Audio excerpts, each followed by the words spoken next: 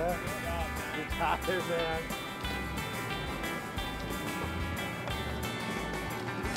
Oh, it's a dodo!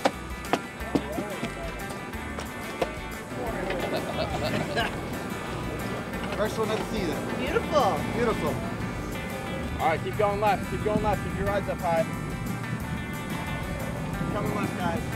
Here we go, Stevie. How you doing there, Keith? Keep going left. All right, guys. Keep coming left.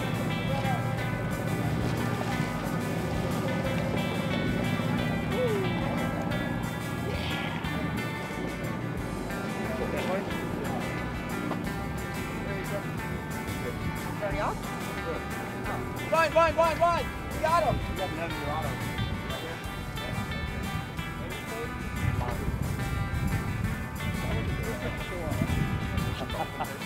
Look, zone defense. All right, lift your rod tips up, guys. Keith, you're going to keep going up to your left. Keep going up to your left. Thanks, man. Eclipse. Yeah, first dodo in my life. Right on. First one? First one ever. First fish of the day for me. Took a long run out there. Had a half-dead sardine belly hooked. Ran out quite a ways. Just picked up and ran. Kicked it into the lower gear. And now we're just kind of wearing him down. Coming over. Oh! Very nice fish. Nice job, Ernie. Yeah. Well, right now we're about 125 miles offshore. We're just drifting. The skipper found a meter mark last night and kind of stayed in the area. First light, we got baits in the water and we started getting bit pretty quick. This is Jim, he's on a fish. And just watch his technique, he does a good job. He's just, every time he lowers the rod tip, he's turning the handle. See how he uses the rod and the reel to gain line. So he's gonna pick up the rod and he gets to a point where he's got a nice bend in the rod. And then when he gets the head turned a little bit, then he drops the rod tip and he cranks on it.